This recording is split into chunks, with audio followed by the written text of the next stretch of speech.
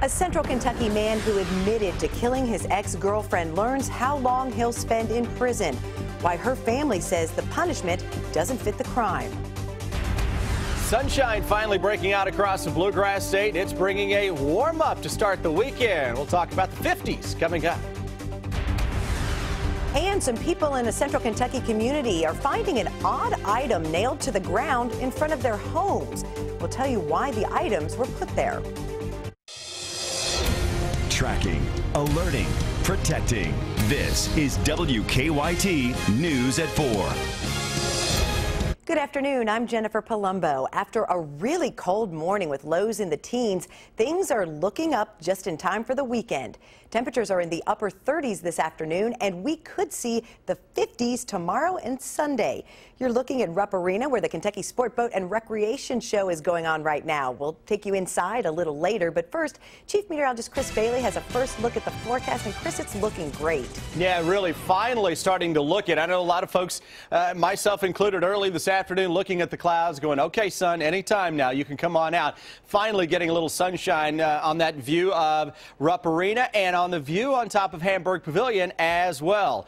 Starting to really see the blue skies flexing some muscle now, up to 40 in Lexington. Winds are coming at us from the south and the southwest at around 9 miles an hour. That is a warmer wind that is blowing. So watch how the temperatures are coming up from southwest to northeast. 40 into Frankfort and Lexington. Only 36 Mount Sterling, 34 Moorhead, 33 Covington, where we still have a little cloud cover. Even folks dealing with the clouds will see those temperatures come up a little bit over the next couple of hours. Live First Alert Defender, hey, nothing that is going on across Kentucky. There's that little window of some sun that we're seeing now across parts of the area, but more in the way of some overcast will settle on into town as we go through the evening and overnight. But focus on what's going on to our west and southwest on the regional temperature map. 53 St. Louis, 52 down into Memphis, Tennessee, Birmingham at 54. Why do we care what's going on to our west and southwest? That's the air that will be in here as we hit the 24-hour fast forward button into your Saturday. So moral of the story, those thermometers are coming up. Not so much this evening, though. They go down a little bit toward 30 degrees by 11 o'clock. Nowhere near as cold tonight, Jennifer, as what we had this morning when some areas hit the single digits. 7-day forecast looks like a roller coaster when I come back in a few. We're tracking a breaking news alert out of Lexington this afternoon. A Lexington police officer has been suspended and faces criminal charges. Officer James Norris is charged with harassment with physical contact and second-degree official misconduct, both Class B misdemeanors. According to an internal police investigation, Norris had forceful physical contact with a suspect.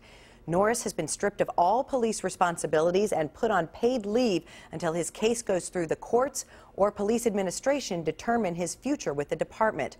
We'll have a closer look at the case ahead on WKYT News at 5. A Central Kentucky man who admitted to killing his girlfriend now knows how long he'll spend behind bars. Brian Reed killed 28-year-old Gypsy Reyes in Frankfort in May of 2013. The victim's family was in the Franklin County courtroom today as a judge announced Reed's sentence. WKYT's Hillary Thornton has reaction from the family. It's our top story at... Late last year, Brian Reed admitted to killing his girlfriend Gypsy Reyes, taking a plea deal with a reduced charge of first-degree manslaughter, and on Friday he received the maximum sentence for that charge. Police found 28-year-old Reyes in her apartment back in May of 2013. Reed, who was initially charged with murder, admitted killing her during an argument.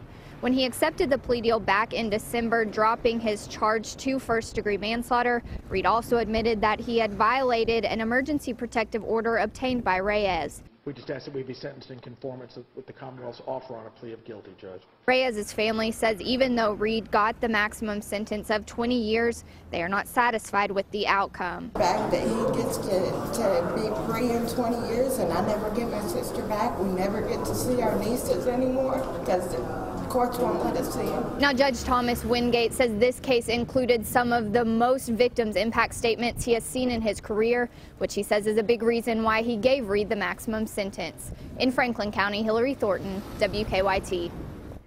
Reed was also sentenced to 12 months for violating the emergency protective order. He and Reyes have a child together. It's a bizarre situation that caught the attention of investigators. The Lincoln County Sheriff's Department says people have been finding pill bottles cut in half and nailed in their front yards. Each pill bottle has aluminum foil inside. There have been about 5 cases along Kentucky Highway 2141. Today, the mystery was solved. Coming up on WKYT News at 4:30, why the bottles were put there by a bus driver. Our reporters are working on a number of other stories for WKYT starting at 4:30. Amber Philpott joins us from the newsroom with a look at some of the news in progress. Good afternoon, Amber. Hello, Jennifer. 2 Madison County women face charges after police say one of them overdosed on heroin in front of her 7-year-old son. Annetta Clements was rushed to the hospital Wednesday morning. Police say her son was in the room with her when she overdosed. The next day, police arrested his babysitter at the hospital after staff became concerned about her. Police say Diana Byards was high on pills at the time.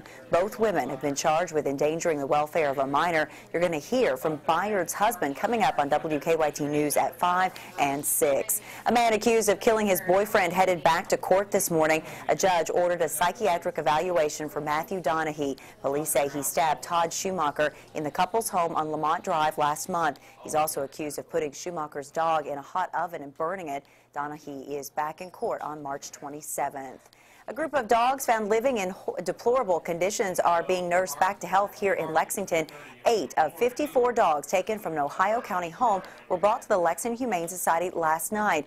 Once they've been fostered and socialized, the dogs will be available for adoption. We'll have an update on the dogs process on WKYT News at 5:30. That is a look at just some of the news in progress. Jennifer, back to you. Thanks, Amber. Now to stories making headlines across the nation at 4. The measles outbreak may be spreading. Health officials are keeping an eye on 2 suspected cases in New Jersey and Ohio. This comes after a cluster of children at a daycare near Chicago came down with the highly contagious disease. Marley Hall has the latest. Unvaccinated children and staff at this daycare near Chicago have been told to stay home for 3 weeks. 5 babies at the KinderCare Learning Center in Palatine have been diagnosed with the measles. It's insane, and just feel sorry for the parents who have sick kids right now. 2 of the 5 cases are confirmed, and up to 10 more children may have been exposed. Babies under 12 months are especially vulnerable because they're too young to get the vaccine. This is a highly contagious disease. There are likely to be more cases. Across the nation, there have been at least 150 measles cases in 14 states, many of them linked to Disney theme parks in California.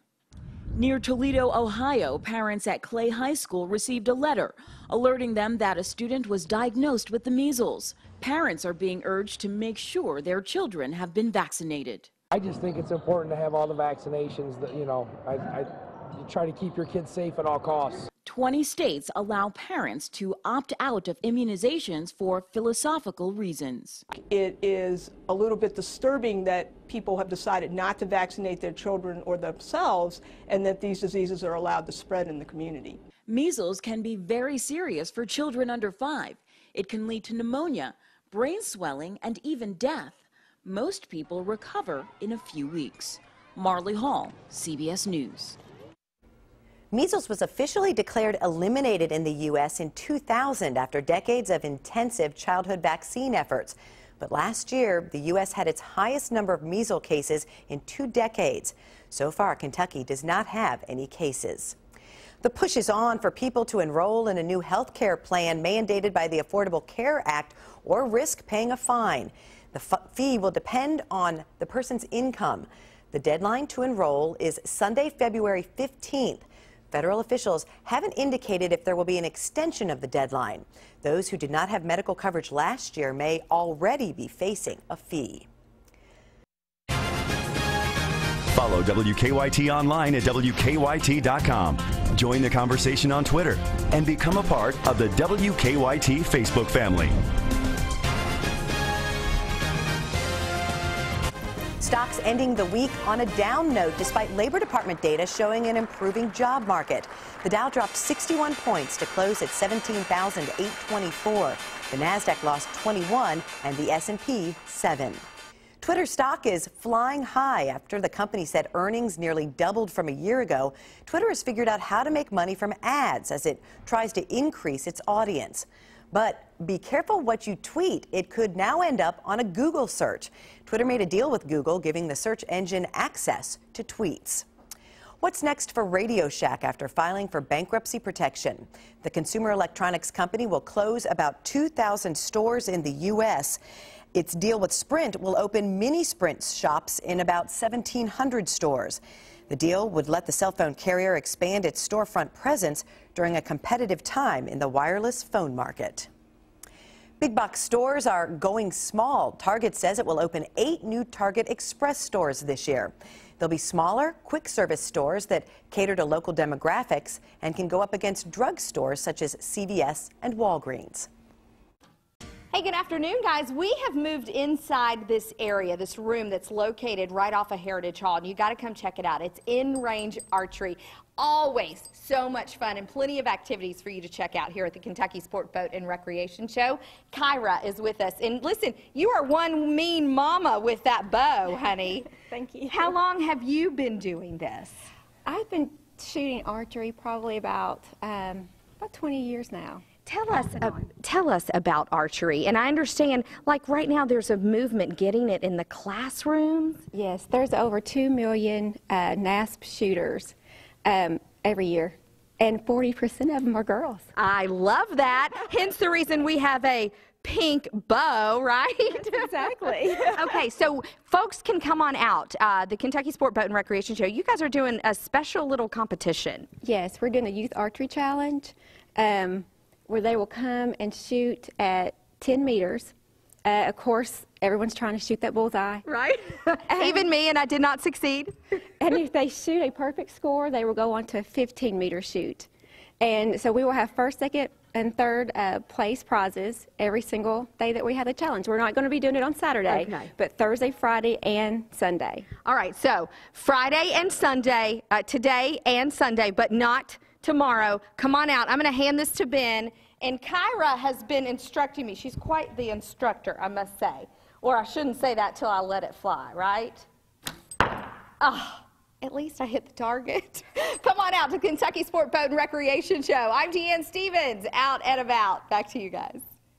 In this countdown to game time, the undefeated UK basketball team heads to Florida, and UK football has a new class of cats. Kentucky takes its 22-0 record to Gainesville to face the Florida Gators, a team that's been struggling this season. WKYT sports anchor Brian Milam joins me, and John Calipari saying Trey Lyles still battling an illness, not expected to play tomorrow. Of course, Kentucky coming off the win Tuesday, 69-58 over Georgia. So how do you see Kentucky going into this game? It's one of those things where Kentucky, it's somebody new each game. Andrew Harrison steps up. First time we've seen Andrew in a couple of ball games, but then Willie Cauley-Stein kind of slides down a little bit. I see this game as basically Kentucky's going to try to have to fend off the home crowd and a lot of emotion because Florida, they lost to Vandy. I mean, that's a terrible loss. And you have the #1 team coming in, and Florida, Kentucky in Gainesville, man, that's a special ball game. I think Kentucky's going to take it. They just have to survive the emotional aspect of it. You mentioned Willie Cauley-Stein. Coach Calipari saying this week that his ankle, the one that he had the procedure on, has been bothering him a little bit. Well, something has been bothering him because he's only had double digits in 2 of the last 11 games, but he's still doing well defensively because Georgia turned the ball over a lot the other night. And some people will say, well, they're not blocking shots. Well, they still have 7-footers flying at you. Right. That's going to alter passes. That's going to alter shots. It's going to alter your mentality about doing something. Oh, gosh, there's that guy. I'm going to get rid of it. He's struggling a little bit, but everybody does at some point. We still have a month to go in the season. And that's where I break out the Aaron Rodgers. Relax, relax. There's a long way to go. Speaking of struggling, the Gators are struggling. They're 12-10, 5-4 in the SEC right now. Go figure. I don't think a lot of people saw this coming, that they would be this bad, because they are almost sub 500 had they had a couple of breaks go for the other team. Yeah, I mean, this is a team that is looking for an identity a little bit. They have just not played well, and I think this is a game that it's a dangerous game for one because it's on the road, but it's also you've got a wounded gator out there, and that's a dangerous animal. What is your prediction for this game? I think Kentucky, it's going to be one of those tough ones. I think Kentucky will hit their free throws down the stretch, win by about 11 or 12. Wow. But I see this game to be in around the 7 or 8 mark late in the second half. ESPN Game Day will be in Gainesville tomorrow for the Cats and the Gators. The game starts at 9 o'clock on ESPN. And then Sunday, catch a new edition of This Is Kentucky Basketball with UK sophomore Dominique Hawkins as my co-host, the former Kentucky Mr. Basketball from Madison County. Brian, he's talking about everything from his defense and dunks to his buddy Derek Willis. And that is Sunday morning at 11:30 here on your official home for UK sports. He has a great personality. Oh, great smile, great kid, great everything. Yes. Well, it's been a big week for UK football with National Signing Day. Rivals ranking the Cats class 35th. What do you make of this class? Well, I think it's a lot better than some people are giving it credit for, because I think so many people want to look at what did UK not get. All of these decommitments. Forget that. They're not coming here. Let's focus about what UK has. And they've got a pretty darn good class when you figure out they have a couple of transfers from Nebraska, but they have 13 guys on defense. Where did UK really struggle last year and in years past? Defensively. This team is going to score points. They will put a lot of yards together, but does any of that matter if you're giving up 40 points a game or 35 points a game? It doesn't. And I think that UK's defense has really secured this class a little bit here. It'll be exciting to see how it goes. Sure will. All right. Well, that's it for this countdown to game time. Thank you, Brian, for being here.